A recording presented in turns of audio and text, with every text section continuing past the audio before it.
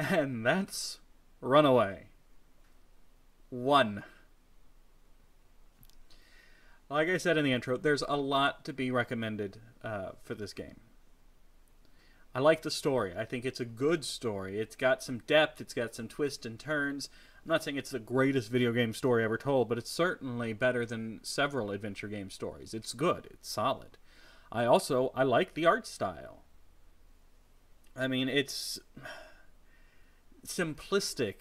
I mean, it's mostly 2D, but with some 3D elements. It's what I wish adventure games had evolved into rather than trying to make the jump to full 3D. It looks good. It works. The interface is fairly easy. I mean, as you saw, pixel hunting is not that difficult, even though you still have to do it, which is, I feel, a problem. It's a simple interface. It's easy to play. It's easy to understand. The voice acting... I don't feel like at any point the voice actors drew attention away from the quality of the game by being bad. They weren't Oscar performances, but they were decent. They were solid. I've got no problems with them. Again, it just comes down to the puzzles. Oh my god, some of those puzzles were just... Okay, there's 3 puzzles that stick with me the most, that even going back in to play this again, I knew I was going to have to deal with. The first puzzle is filling up the Sharpie with alcohol. Sorry, my brain shut off there for a minute. Filling up the Sharpie with alcohol to refresh it. You could put me in a room with 100 objects, and I would never think of doing that.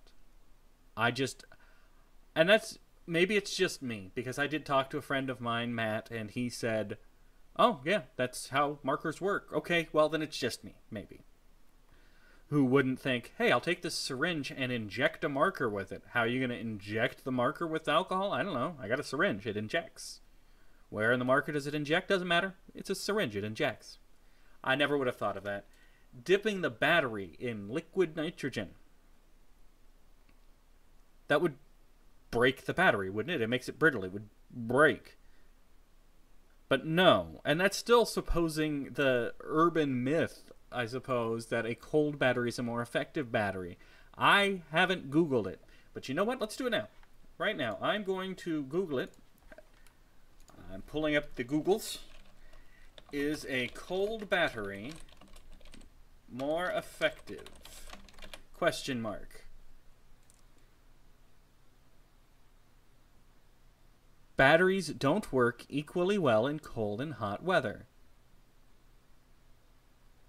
Let's see. Apparently, putting just at a quick glance, it looks like the colder batteries are slightly more effective. They discharge their energy less quickly, thus lasting longer. So storing batteries in your fridge will make them last longer. That, for me, doesn't translate to take a dead battery, freeze it, and it'll come back to life. But okay. And I still question liquid nitrogen as the medium, because then you take it out, you touch it, and it crumbles. Also, you burn your fingers. But no, he picks it up and puts it in the thing. That's fine. Both of these puzzles require you to be MacGyver without any in-game hints. There is no hint at any point that says, if only I had a way to get this battery cold. Or, you know, a pamphlet somewhere that you see that mentions batteries operating better at colder temperatures. Because that's what adventure games typically do. They offer hints and clues how to solve any puzzles that don't immediately make sense. This game doesn't do it. This game expects you to be MacGyver. But we aren't. I'm just this guy who watches bad movies and plays video games. I am not MacGyver. The final puzzle that always sticks in mind is making bullets out of lipstick. Has there ever... How on earth am I supposed to even dream of doing that?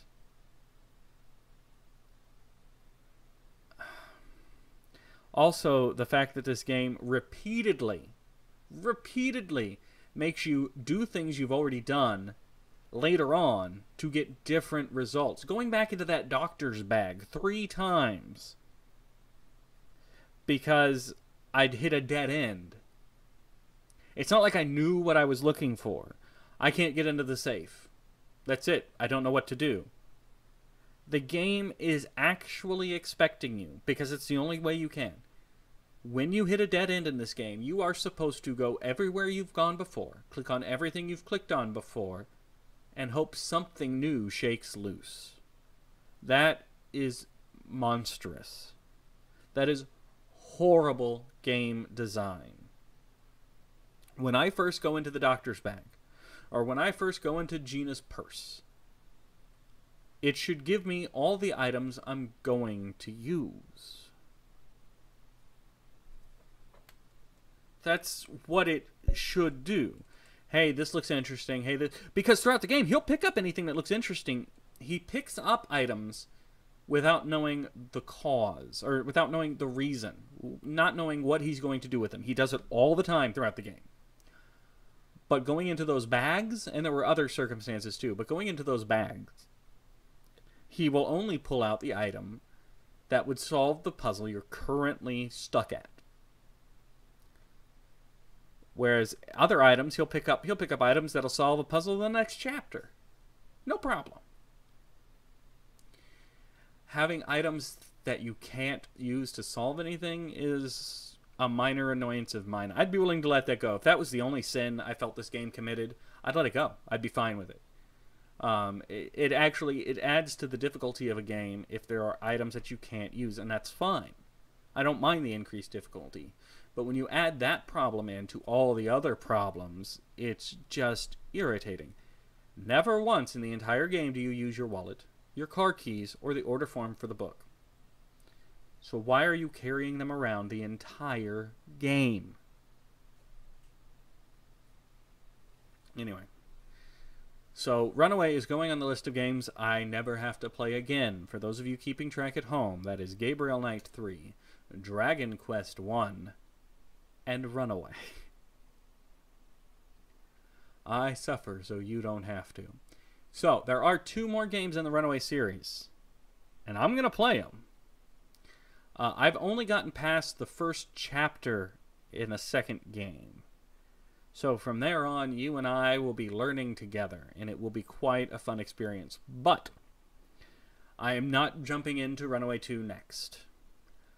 I need a break. I need a breather. I'm going to play something fun. I think I'm going back to play the second Freedom Force game. That's my plan at the moment. So, I also have found a young lady who's willing to do an LP with me of Leather Goddesses of Phobos. So that may come out before the Freedom Force game does. Leather Goddesses of Phobos being a text-only game. That's why I really, really needed a young lady to be with me on that, so we could do the male and female voices, and there's just going to be a lot of reading. I'll show you the text, but it's going to be a lot of talking. So I wanted a backup person. So, I think we're done. That was Runaway. Next up, Freedom Force, but we will get to Runaway 2. And we will get to Runaway 3. Because this series can't be allowed to get away with what it's done. I'll see you guys next time.